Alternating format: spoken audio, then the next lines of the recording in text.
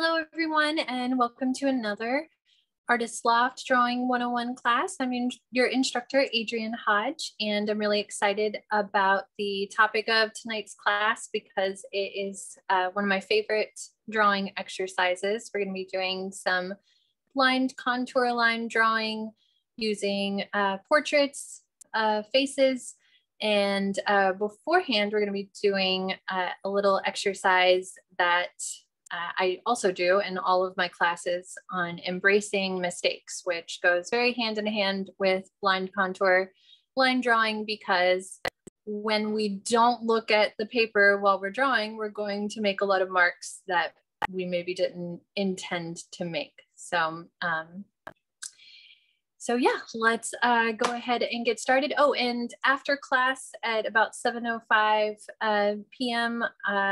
Central Time, if you want to stick around and have any lingering questions, I'll be doing an Instagram live on my Instagram, and you can join me there if you have any lingering questions or just want to keep the discussion going. So go ahead and switch over to my tabletop view here. And so here's the class example for tonight. We may end up with something that looks like this. Yours will probably look much different. Don't forget to tag your work with the hashtags, make it with Michael's or Michael's classes or both. And you can even tag me at Adrienne Hodge Art on Instagram so that I can see your work. And there is some of my personal work on my business cards and other places you can find me online, like Facebook, Adrienne Hodge Fine Art, or my website and email. Okay, so all we need for tonight's class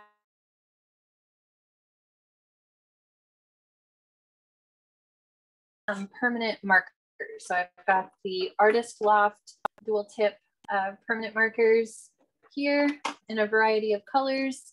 And I think I have the 12 pack, but it comes in even more colors than this. You could get a pack with even more colors than this.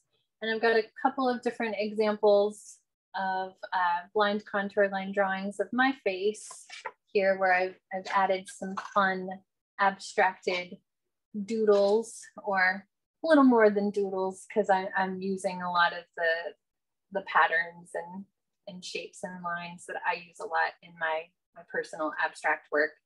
And then the last thing that you're going to need, in addition to paper and the permanent markers, is either a mirror or some photographs of some faces.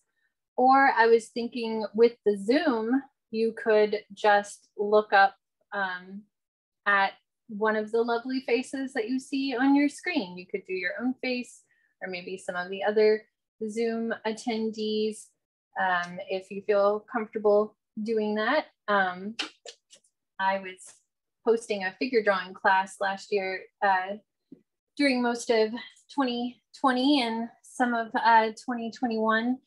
And one time, one of the attendees got a little, I don't know, frustrated with his drawing of the model, and he ended up drawing all of the Zoom attendees. And I thought that was so fun.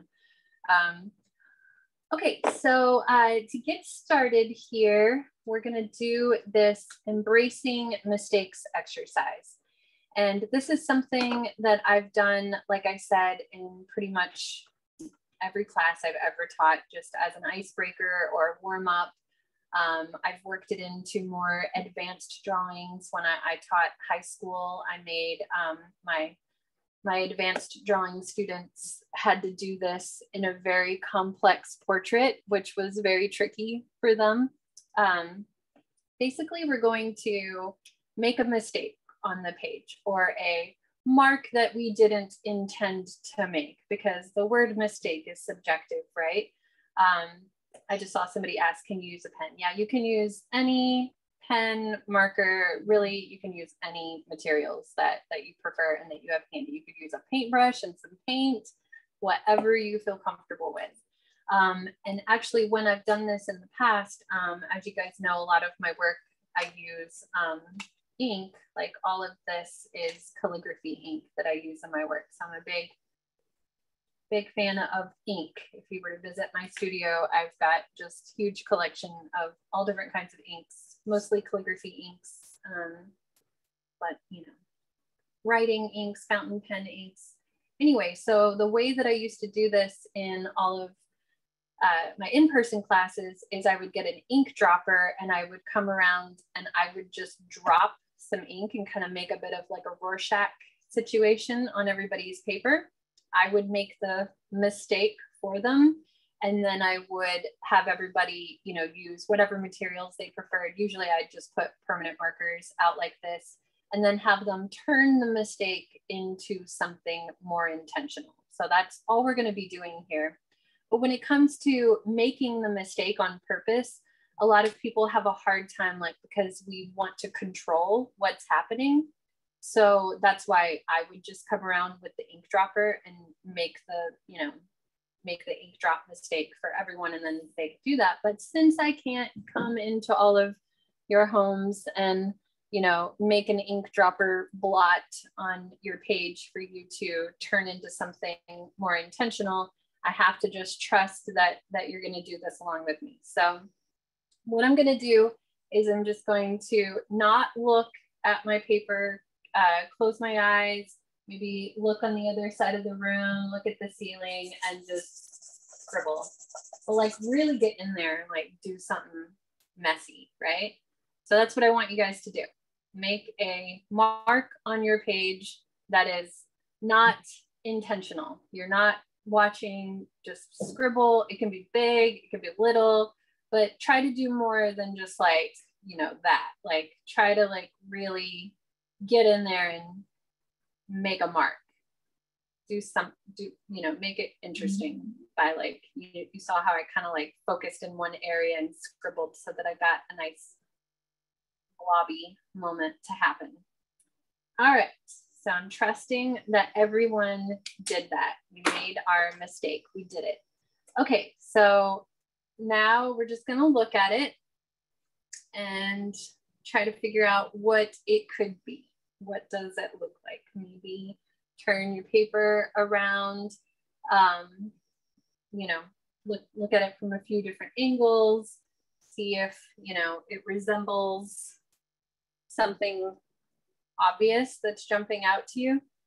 Normally I'm really good at looking at these and like instantly seeing something, but I'm not really sure what this could be. I'm kind of seeing maybe a bicycle. I don't know. So if you're looking at yours and you don't know what it could be, and maybe it's because my brain is so focused on teaching right now that I'm not really using my imagination as much as I could. But if you're like me and you're like, I don't know, man, I don't know what that could be right now, it's just a scribble, then maybe just start drawing, start doodling. But we're going to take maybe 5 minutes here and just try to turn this into something a little more intentional. So we're embracing our mistake. Somebody said it looked like a bee. You kind of see the bee. I don't know, I kind of see a face with some glasses. I'm going to turn it into a face. Right, here's the glasses, so they just make kind of a cartoony little face here out of it, I think. But yeah, obviously yours is going to be different than mine. So figure out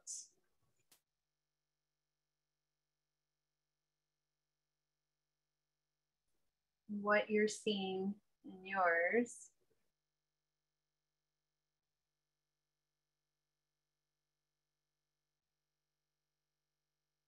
Start turning it into something more intentional.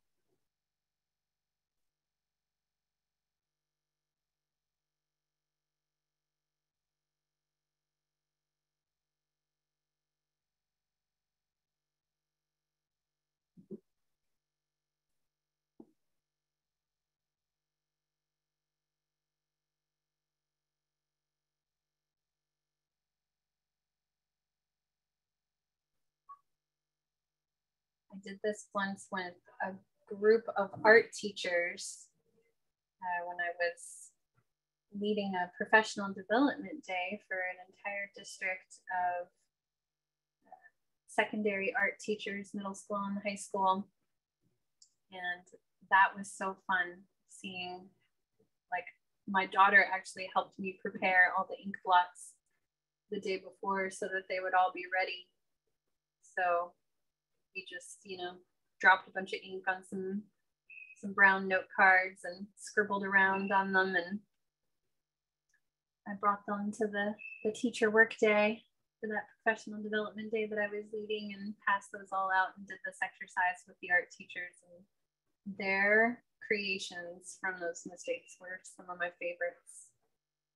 I don't have any of them because they all kept them, but I took some pictures of a few of them. If you scroll back far enough on my Instagram, you can probably find those. Fun stuff. Okay. I don't know what's going on here, but it's somebody with some hair that's turning into rain.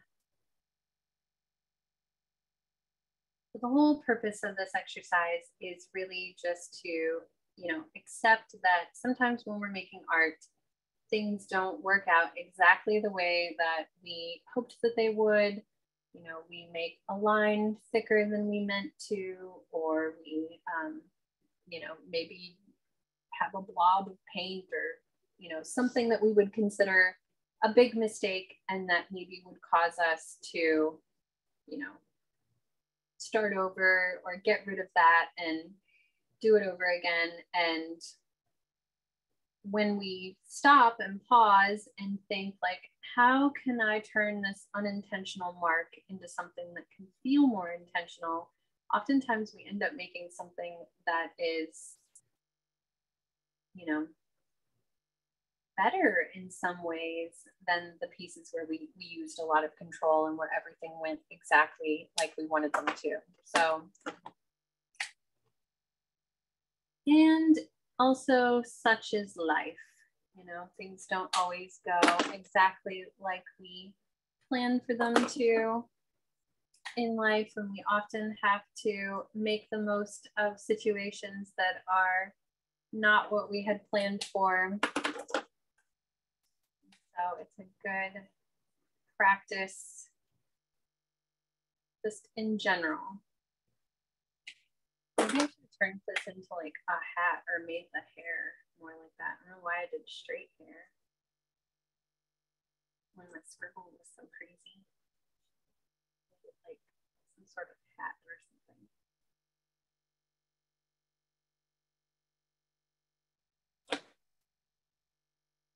Anyway, you get the idea.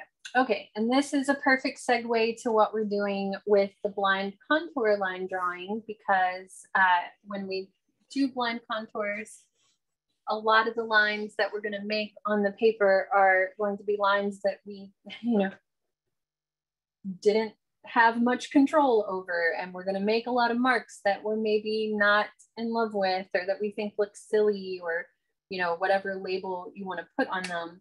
So having this in your mind beforehand to just embrace whatever happens and let it be what it is. Try not to judge it too harshly. And I don't know, I love the way that blind contours look. Granted, I have a lot of experience drawing the human face and, you know, facial proportions. If you are really, you know, just not digging what's happening when you're drawing the face, you can do this with, you know, some other subject matter. I wanted to do it with faces just because I think it's fun and interesting, but I also had an example where I was doing some blind contours of a vase full of flowers on my desk beforehand. And I thought maybe I would have this class be just blind contours, but not with portraits. But then I thought, no, let's do it with faces. So, but if you're, you know, struggling with the face and you want to do something else instead of, you know, a blind contour of a face, feel free. But I'm going to be drawing my face and then adding something to it to, you know, create, and it could be like your favorite doodle. You are welcome to use some of the patterns and lines that I've done here. But since this is very close to my personal work where I do a lot of abstract work, just, you know, tag me if you're gonna maybe, you know, use some of the same sort of mark making that I'm using, since it's very similar to my whole deal. Okay, so let's get started doing some blind contours. If you've never done a blind contour before, I think I've explained it a little bit by now. We're gonna not look at the paper while we're drawing. So we're going to just look at the subject that we are drawing, and we're not going to look at the paper or our drawing hand. But you know, it's very easy to glance down, and if you're facing forward, like I've got my mirror right in front of me, and I'm going to be drawing from my mirror. So if you have a mirror nearby that you could place in front of you, now would be a good time to do that. But what would be even better is if you place the mirror not right in front of you, put it kind of off to the side so that you have to turn your body in your chair away from the paper in order to face the mirror. And actually, now that I'm saying that, I'm going to move my mirror so that I'm doing that, so that I'm not as tempted to look down. But if you catch yourself looking down, that's fine. It happens. But what's likely to happen when you do look down is you're going to immediately judge what you're seeing on the paper. So, and then that's going to bring, you know, a lot of psychosis into it. You're going to maybe want to fix it, or you're going to want to, you know, start. Yeah, you're just going to judge it. So the more you can really do a pure blind contour and not look at your drawing, the better, because this is not about having a perfect, amazing product right now. So really just let go of any ideas that you have of, you know, needing your expectations to be fully met, and let yourself, you know, just embrace what's happening, just like we did with that embracing mistakes exercise. Okay, so I'm going to use my black marker, and I'm going to use the thick side of my marker. You can use any color and any side that you want if you want to watch me first. And I want us to do this a few times. We're not just going to do it once. So we're not expecting that the first one we do is going to be the one that we elaborate on. We'll just choose our best one here. So I'm facing my body away from my paper, and I'm going to start. I'm starting with my eyes, and in a traditional blind contour line drawing, you want to keep it one continuous line, so you're not picking up your pen. But I like to pick up my pen, so I'm probably going to, but I've also been doing this for several years, so I've got a pretty good idea of like where I'm at on the page. I also do sometimes glance down. I'm not gonna lie, I do glance down. So if you find yourself glancing down, don't be too hard on yourself. I just don't want you to judge what you're seeing. And like I'm always saying, I'm not drawing the hard outline around, you know, my eyes, even though it may seem like I'm doing that in some places. I'm drawing the shapes of the shadows and the shapes of the light that I'm seeing.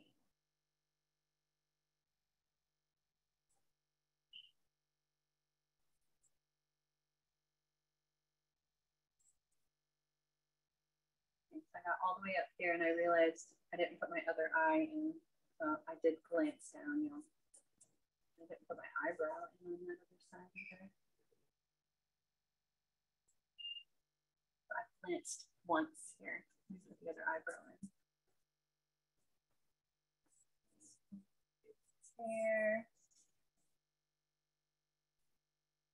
So what's happening here is I'm having a very direct conversation, communication between my brain, my eyes, and my hand that's drawing. So it's a very pure observational thing that we're doing here. All right, so that's one. So if you want to go ahead and get started and start doing some as well, I'm going to do another one. We're just going to do this for probably 15 or 20 minutes here. So go really slowly. Take your time. I want to have that pure communication between our drawing hand and our eyes, which are observing the subject.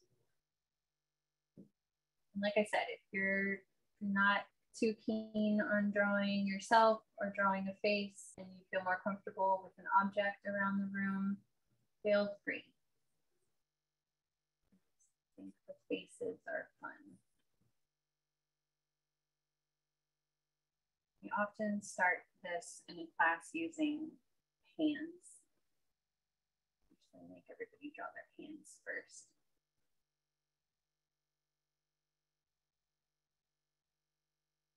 The more you do this, the more accurate you will start to get. I remember being so impressed when I started teaching public school, and I was teaching with an art teacher who had been teaching for 17 years, and I watched her do a blind contour, and I was like, there's no way you didn't look. That looks so good.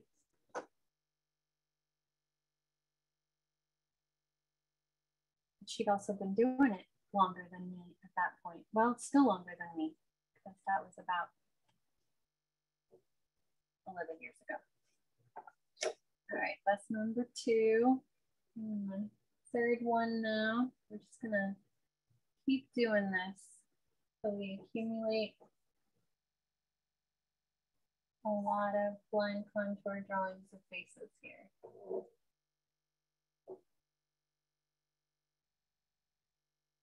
So look for those areas where the light is hitting the face directly, shadows that are falling across.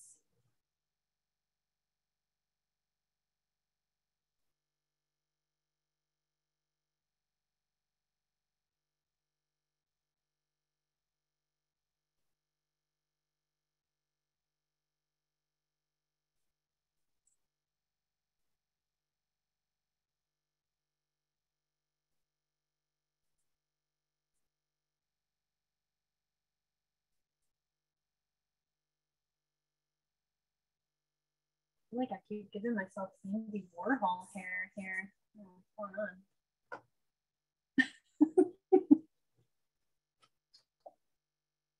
I'm gonna try to go really slow this time. I keep telling y'all to go slow and I'm going a little fast.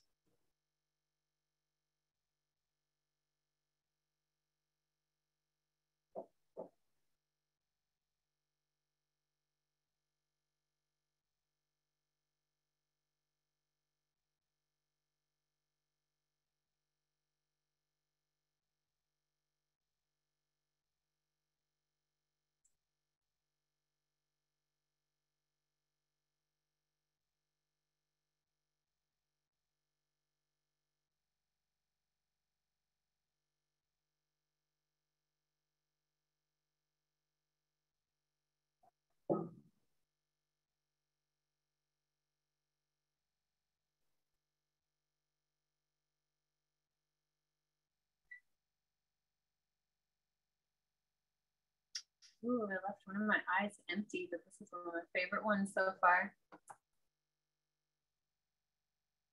And remember, we are going to add some embellishments to these. So if there's something missing, you can wait to fix it or add anything to it.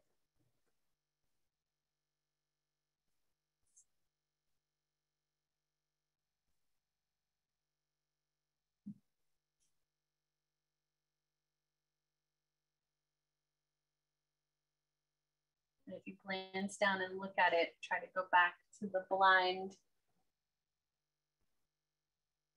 drawing to, keep adding to it.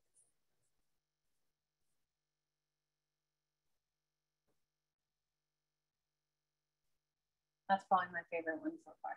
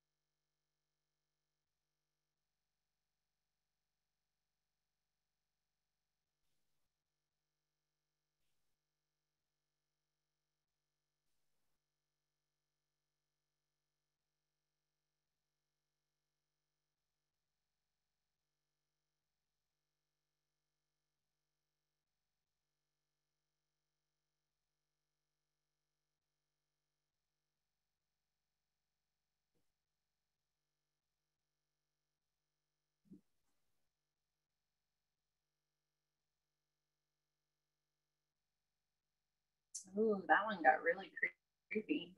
I was really focusing on the shadows around my eyes. I like it though.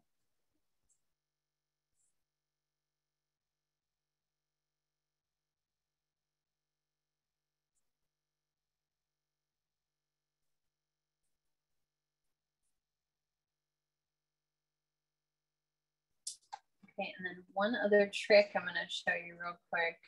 If you're not thrilled with how these are coming out, I'm going to overlap. I'm going to do like 3 or 4 of them, but I'm going to use 3 different colors. I'm going to overlap them.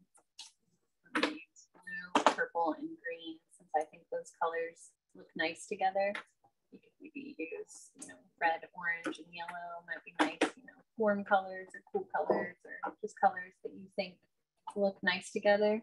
And I'm gonna just overlap. I'm gonna do 3 blind contours on the same page using different colors, and I'm gonna overlap them.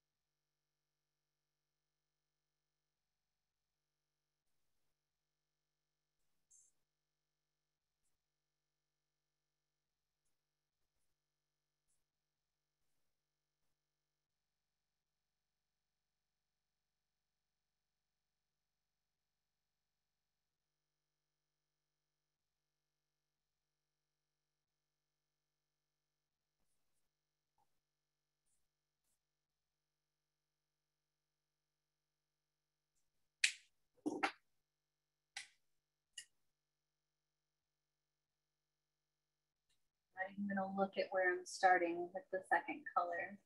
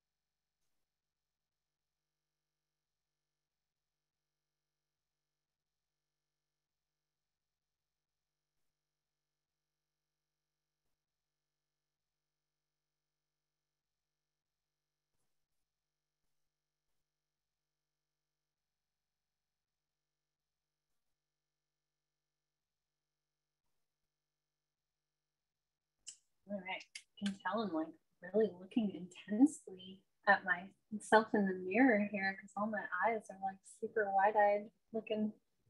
Okay, so that was my one overlapping 3 different colors. I'm gonna do one more. Go back and start to embellish one of them. But first I'm gonna ask some of you guys to hold up your examples. I wanna see what you've done. Just a moment.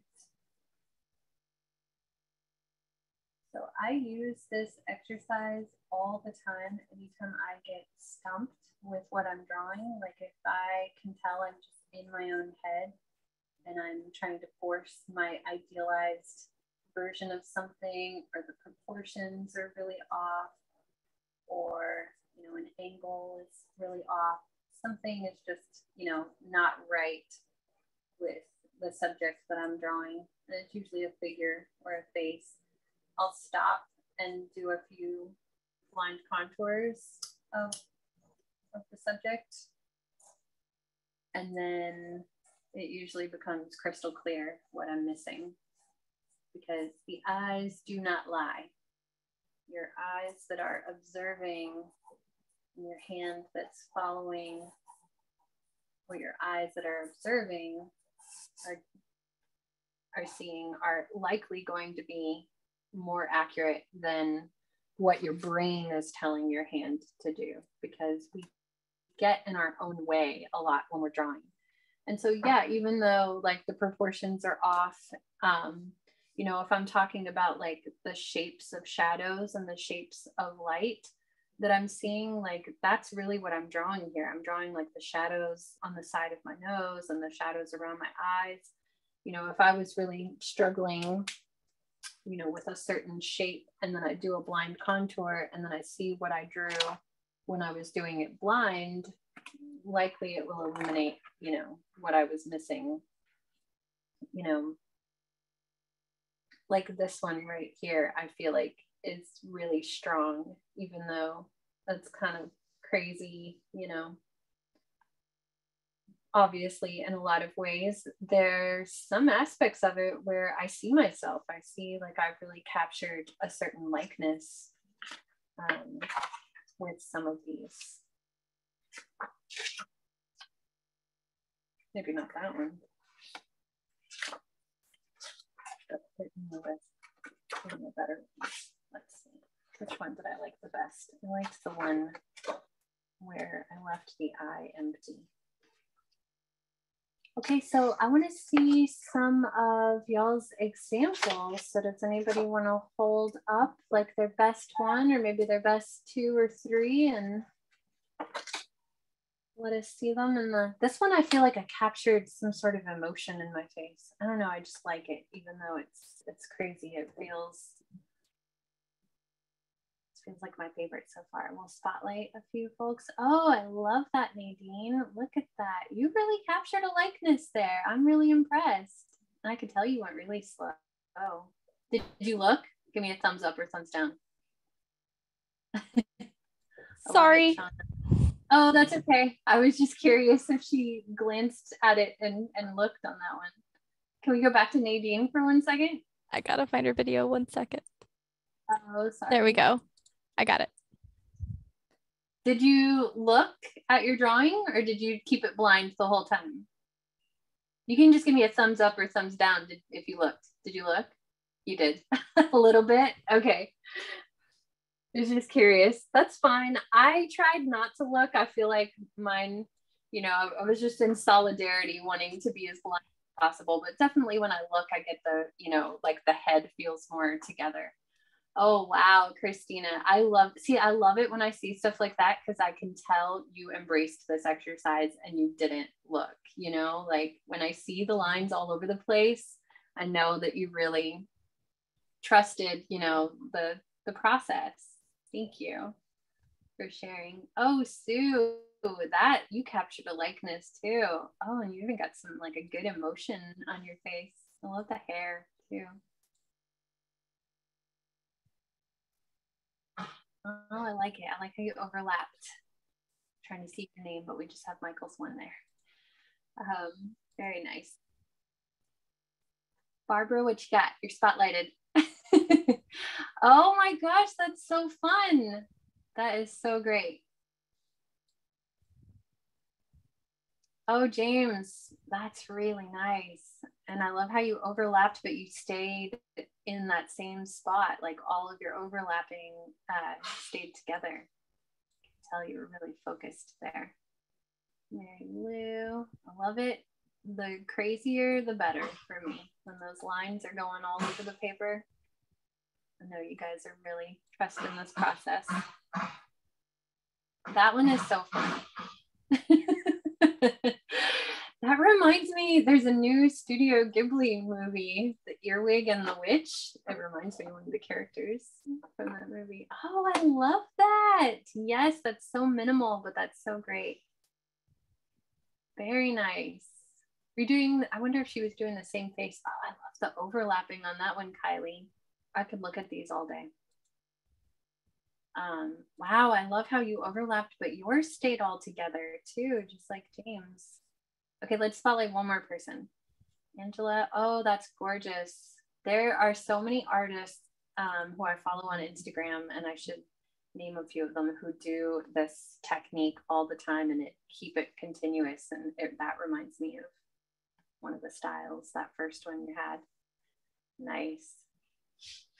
Ooh, yes, that one right there. Okay, cool. Well, let's go back to spotlighting me. All right, so let's pick our favorite one that we have from this exercise, and we're gonna embellish it, add to it. And if you're like, it's perfect the way that it is, I don't want to add to it, then you don't have to, but I just thought this would be a fun addition, and we can, you know, really use all of our markers if we didn't use all of them before. So now I'm gonna like kind of add to it a little bit, maybe fill in some of the missing information here, like the little sparkle in my eye. So we have someone, C. Jones, who wants to know, if you wear glasses, at what point should you draw the glasses on? Like while you're scribbling or afterwards? It's up to you. When I'm wearing my glasses, I just go ahead and draw my glasses at the, you know, same time when I'm doing the blind contours. But if it was a little much, you know, during that exercise, you could add them now.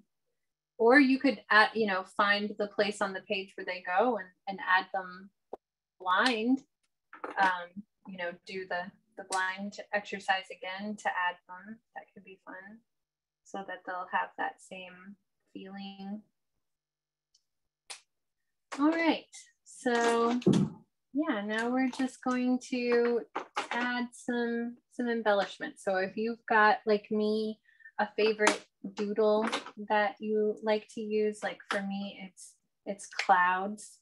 You know, if there's any moments in your drawing where things are feeling like it's not kind of your favorite part of the drawing, you can camouflage it a little bit with something that you feel a little more comfortable with, like your favorite doodle, whatever that may be. We've all got one favorite doodle that we are really good at, right? Like I love doing dandelions. Here, let me do a little dandelion here. So I'll do the stalk, and then I just stipple a little sphere. And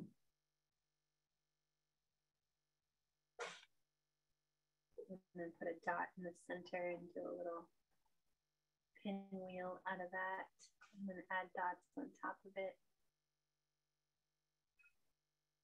to make my dandelion. And then I always have like a few little dandelion tufts glowing away.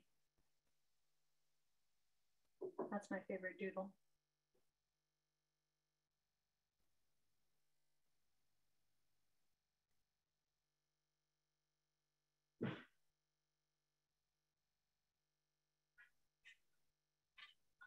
But yeah, the purpose of this exercise is really just to strengthen that communication between your drawing hand and your observational skills, because it's just pure looking. Like there's no judgment coming into it. And I mean like the judgment that happens as you're drawing, where you like you make assessments all the time. Every mark that you make when you're, you know, looking and drawing, you're like, well, I didn't quite mean for that to look like that. And you make adjustments, you know, but when you do the blind contour drawing, all that's happening is that direct communication between your eye and your drawing hand. So that's why I was saying the crazier the better, because the more I see crazy lines all over the place, the more I know that that person was really, you know, not that glancing down and looking is, you know, wrong or bad, or, you know, you failed the exercise if you looked at the paper. I totally cheat and look at the paper all the time.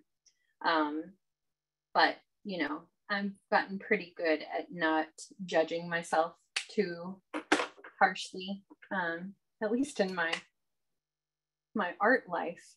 In my personal life, which I could totally apply this more to my personal life, just, you know, not judging the mistakes that I make and embracing it, you know. But my point is, you know, if I see that it looks, you know, totally not like the subject that I'm drawing, like, I just do it again.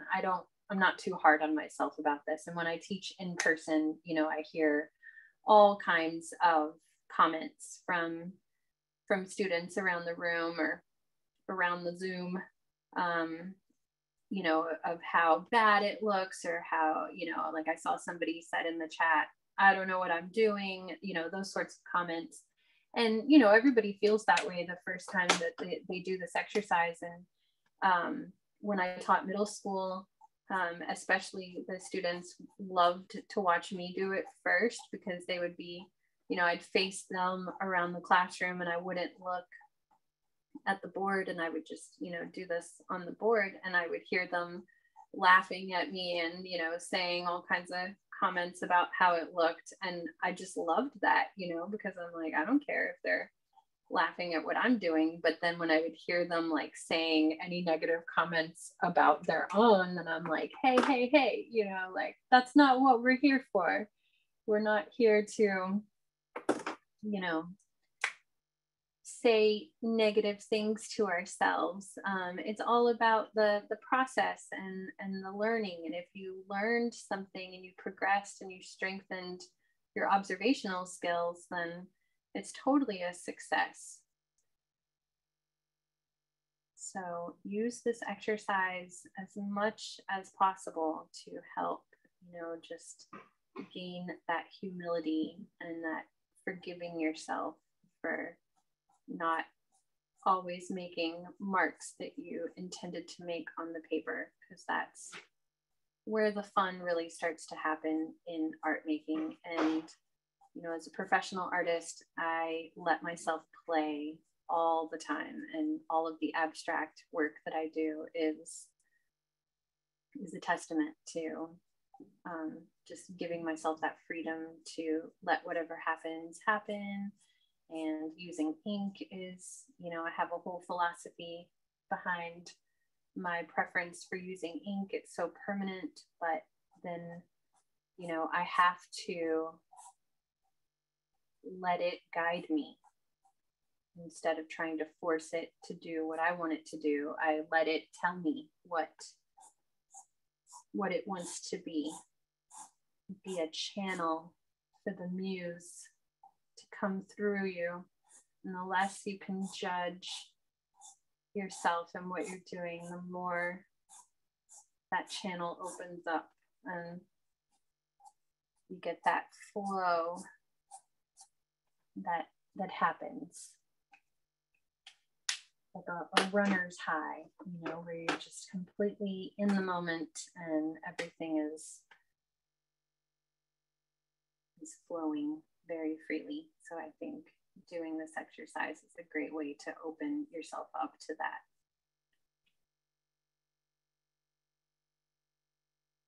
Well, we've got about 13 minutes left in the class, and I'm just going to keep adding some cool embellishments, and try to use all of the colors here in my set of markers. Hopefully you guys are doing the same, and then we can see everybody's embellishments here in a bit.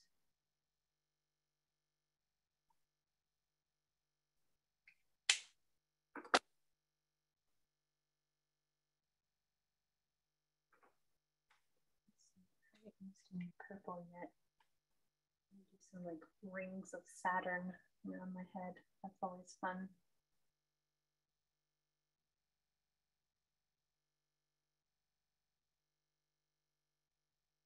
did that with my other example too.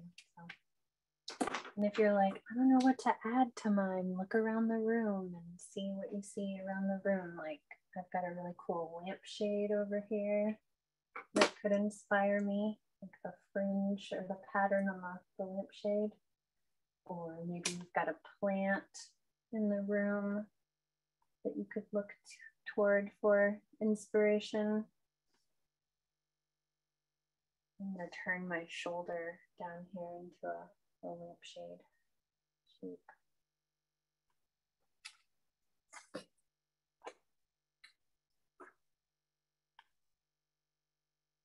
I'm inspired by that lampshade.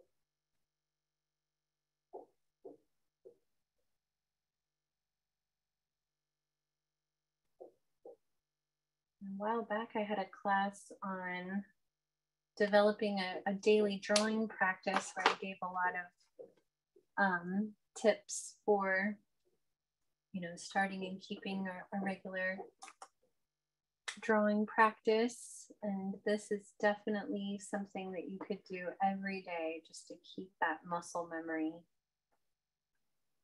going. And one of the ideas that I gave in that class for something to just like put in your 20 minutes of drawing practice was, I think I did some blind contours in that class a little bit. I just kind of drew some stuff on my desk, but was doing patterns.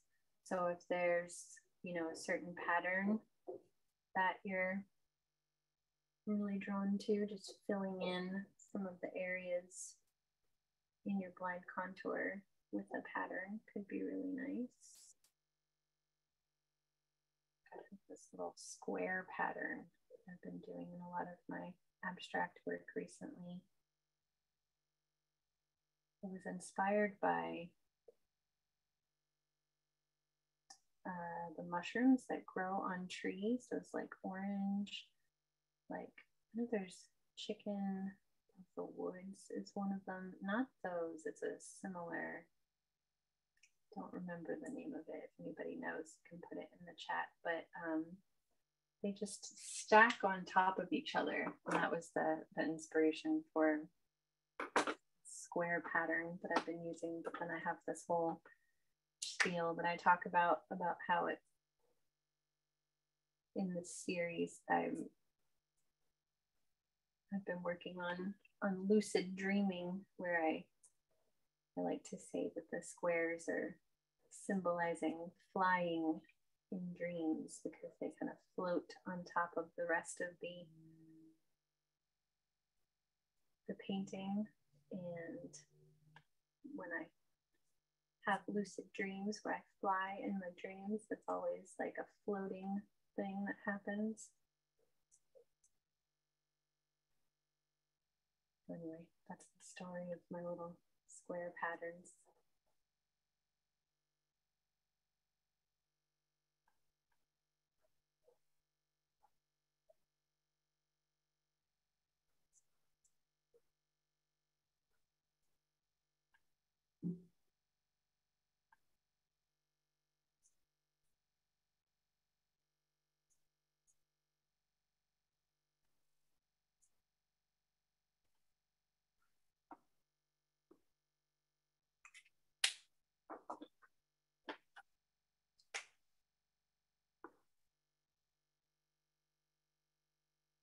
I also like to repeat this little crescent moon thing over and over again.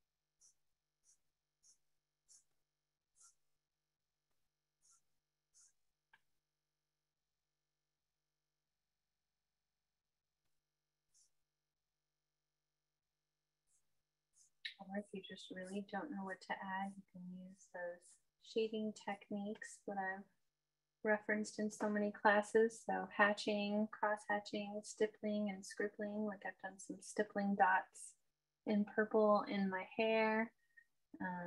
Just doing some hatching lines here on the side. All right, well, we are nearing the end of the class, and I see a couple folks are saying thank you and ducking out already. So maybe I'll stop there and we can spotlight a few people before we end for the evening and see how you guys have added embellishments. So Raina, can we spotlight a few people and see? Oh, fun. Oh, I love that we're yeah, if we could spotlight some of the same people and see how they added to the ones we already saw, that'd be great. Very great, Shauna. Let's see. Ooh, I love those patterns. I like how you're getting some flowers and little curly cues in there.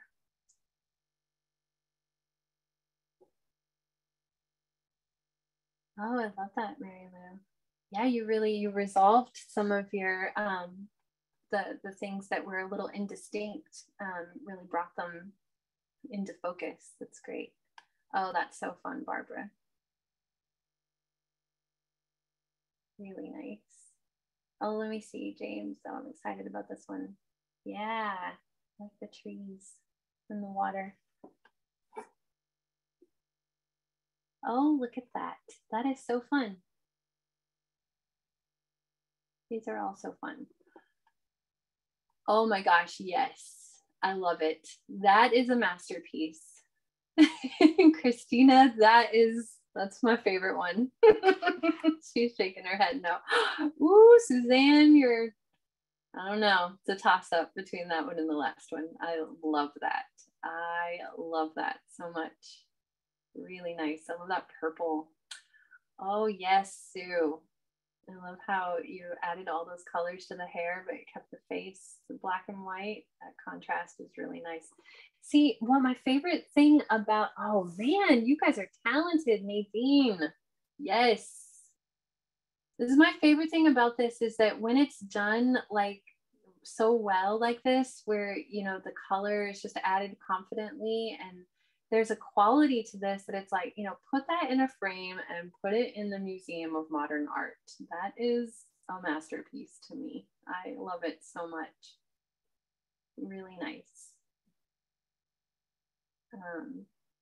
I'm sure not everybody will agree with me on that, but I'm a big fan of this kind of this careless style that comes across in this way. Very nice, Vicki. Thank you. With the little angel wings and the necklace there. All right, can we spotlight maybe one more person? Oh, we're back to me. Okay, that's fine. All right, well, if that was everybody, I think. Oh gosh, is that everyone? Oh, we're a small group. Well, thank you all so much. And yeah, if you want to join me on the Instagram live, I will go over there about 7:05 Central Time in just a few minutes and answer any questions or just, you know, keep the discussion going and talk about what we did tonight in class. And if you don't join, it'll be up on my Instagram, like in the IGTV section, it saves the videos. And you can see the recording of this class on YouTube tomorrow. And then next week's class is I believe it is portrait drawing using a graphite ground.